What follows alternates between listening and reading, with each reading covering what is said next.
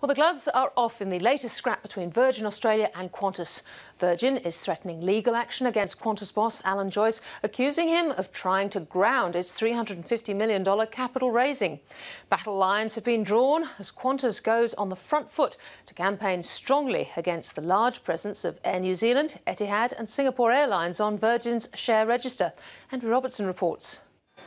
The Australian airline industry has often resembled a barroom brawl, and once again the punches are flying. Let me assure you that we have instructed legal advisers to act for us in dealing with this matter.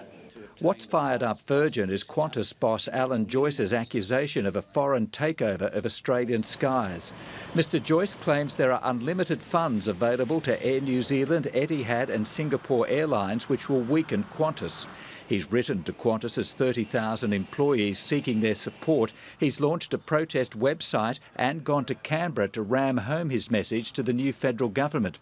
Virgin says it's an orchestrated campaign designed to sabotage its planned $350 million capital raising.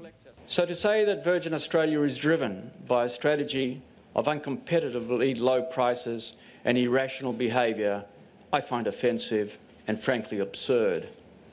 If Virgin carries through with its threat to sue Alan Joyce, it will probably be under Section 18 of the Trade Practices Act. Section 18 bans business conduct which is misleading or deceptive or is likely to mislead or deceive.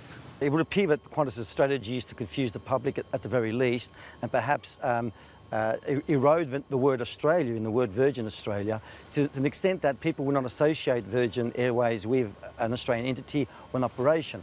Tension between Qantas and Virgin Australia has been rising since John Borghetti took over at Virgin. Mr Borghetti was passed over for the top job at Qantas when Alan Joyce was appointed, but at Virgin has aggressively taken up the battle for the skies.